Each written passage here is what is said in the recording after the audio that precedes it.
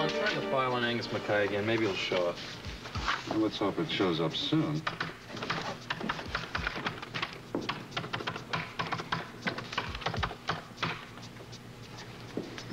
File inaccessible at this time. Damn. Again. Can you think of any other names? No. I've given you every name that I know of connected with Duke Containment. Maybe I should start feeding in some of these aliases. We might get lucky. Find out something we don't know under another name. Try Frederick Bellows. He's got about 8 other names right now. All right, Bellows.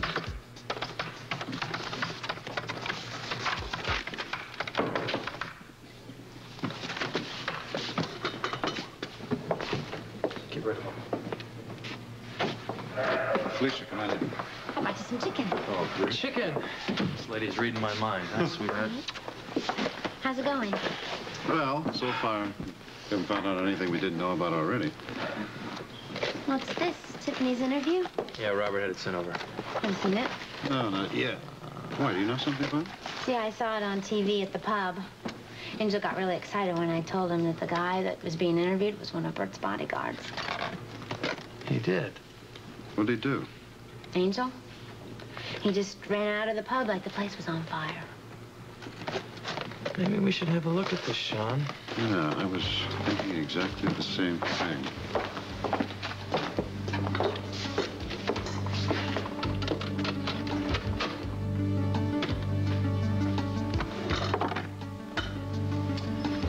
Why would Robert be so interested in this footage? I'm afraid I'm not at liberty to discuss the details of the investigation at this time. All right, Frisco, what's the story on this guy, Burns? Well, nothing real unusual. He's been in Port Charles for about 6 months, came from NYPD, and hired by Bert Ramsey. Nothing incriminating about that. You know, I am starving. Somebody wants something to drink with that chow? Get me a soda, will you? Yeah, great. We'll do. You too? I'll be right back. I don't believe it's about Bert. I'm so shocked. Well, then, I suggest you stand by for another one. You haven't seen the team I've been working with. Please don't give me any surprises. Just tell me who it is. Well, he's very good at undercover work, and his wife isn't too shabby either. His wife? Who are they?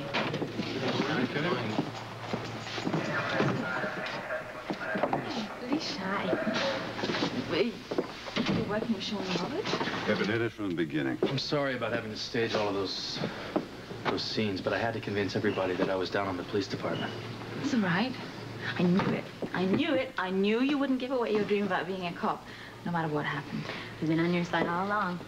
Yeah, and Frisco's public hatred of the police force has helped his undercover work enormously. This has made me very happy.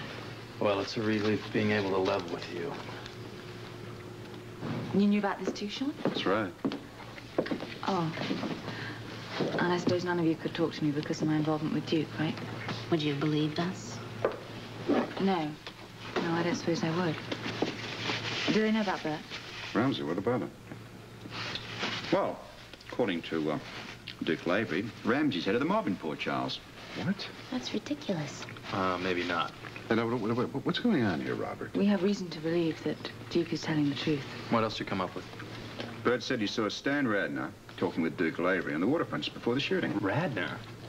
He was pulled over in Utah for speeding yesterday. We saw it on the computer. Exactly. He lied. Obviously, Bert didn't realize that Stan was out there up to his old tricks.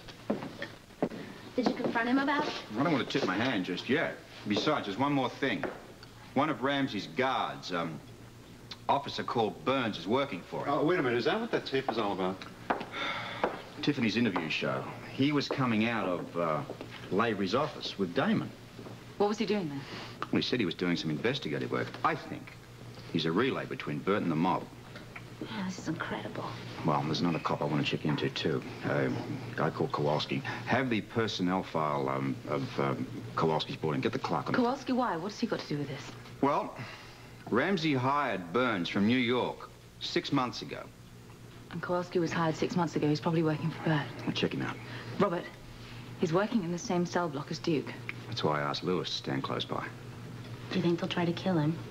I'll try. But we've got to keep him safe because he has to testify in the grand jury hearing tomorrow. I think we can count on Lewis to keep him safe for tonight at least. What's our next move? Well, I think everyone should get a good night's sleep. Meet back here tomorrow. No, not here. We don't know who else is working for Bert.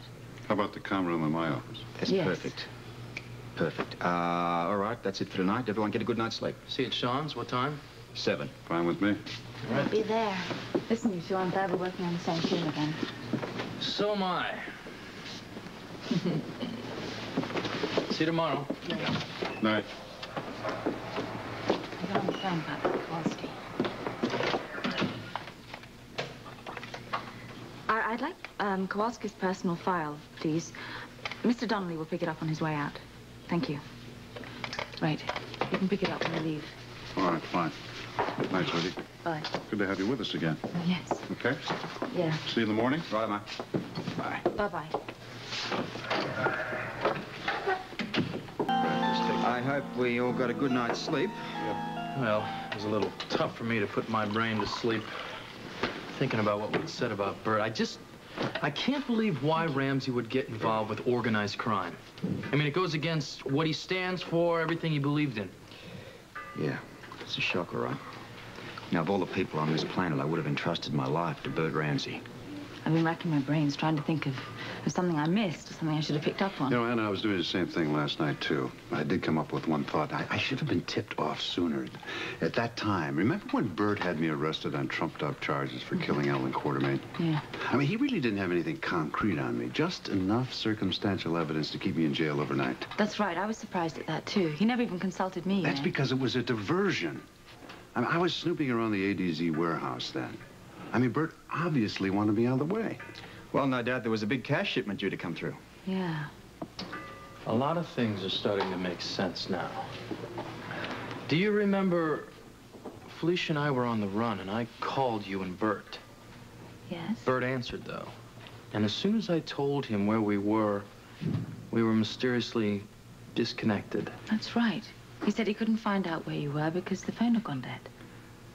That also explains why, the evidence of the mob's activities in Port Charles that the Duke amassed and sent to the police was intercepted. What? I didn't know Duke gave you guys evidence. He might have been trying to wash his hands of the mob this whole time. Well, it doesn't change anything because he can't be forgiven for what he did to you and Felicia and for involving my daughter. Let's get to work. Where's your missus? She's at the hospital, keeping an eye on Ramsey and the guards. You know, Robert, I went over Kowalski's file last night. Yeah. Seems like his background is very similar to Burns. So I think it's safe to assume that Bert brought those guys in here to work for him personally. I'll check with my contacts in New York, see what else I can find out about them. Makes me wonder how many other people he has working for him in the force. There can't be too many others. It's too risky. I don't think so either. So, where do we go from here? Well, our main objective is to keep Lavery alive. They're gonna try to keep him from testifying. They'll do anything they have to. Right. So we have between now and when the hearing convenes to amass as much evidence as possible against Ramsey and the mob. Right. I don't believe it.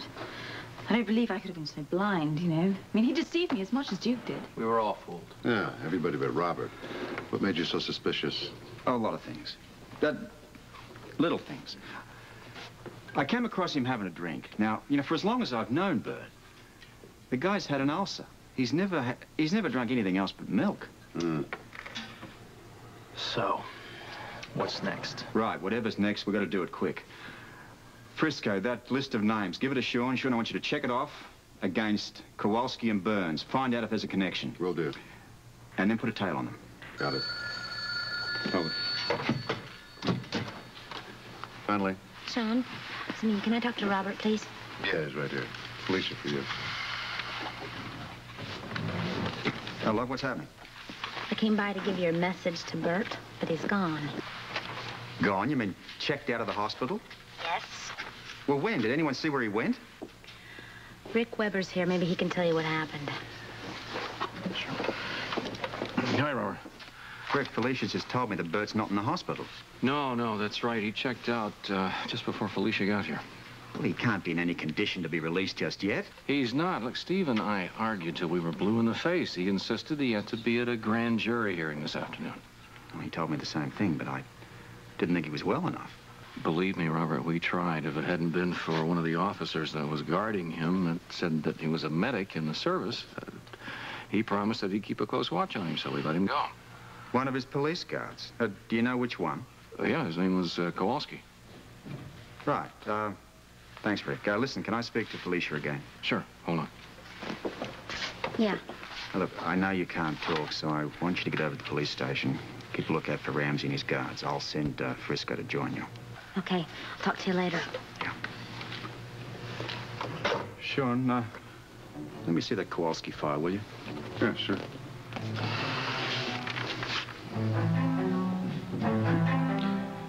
So this guy is supposed to be a medic in the army.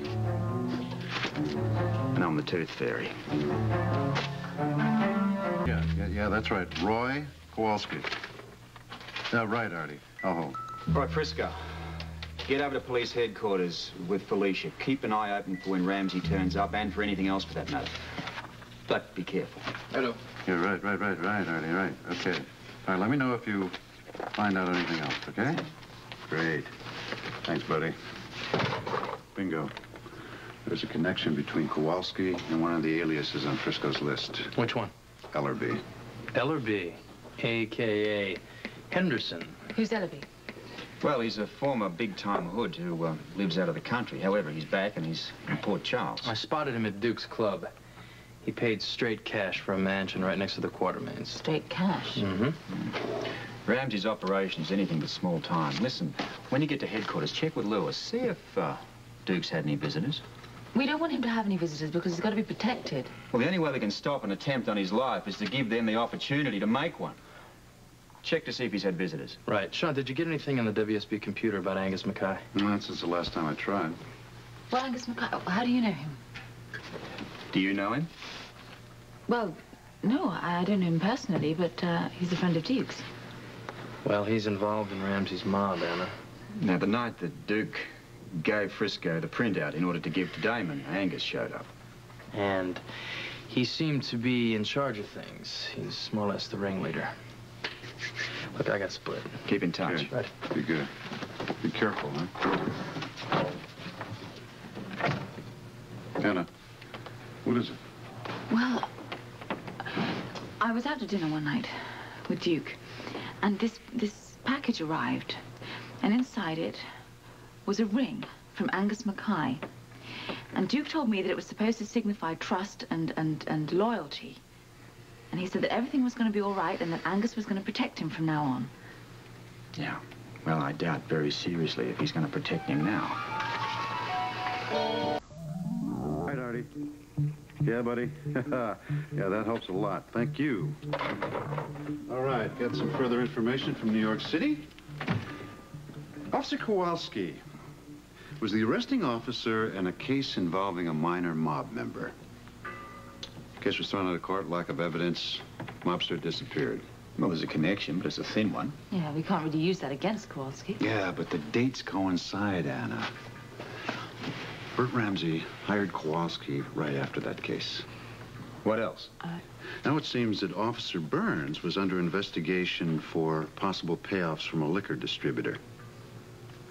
There wasn't enough proof. Investigation was closed. He moved to Port Charles right afterward.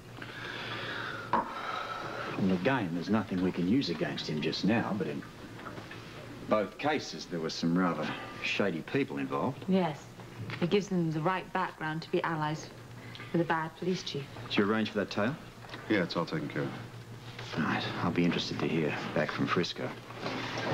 The noose is tightening around Bert's neck. He's going to have to make a move on Lavery, and soon. You're setting Duke up as a decoy, aren't you? Can you think of a better way to get at Ramsey? Well, what if we can't protect him? We need his testimony at the hearing. Look, I came here to protect you and Robin. And if it means using Lavery, then I'm going to do just that. He walked into the mob with his eyes open. If I can't protect him from his buddy as well, so be it.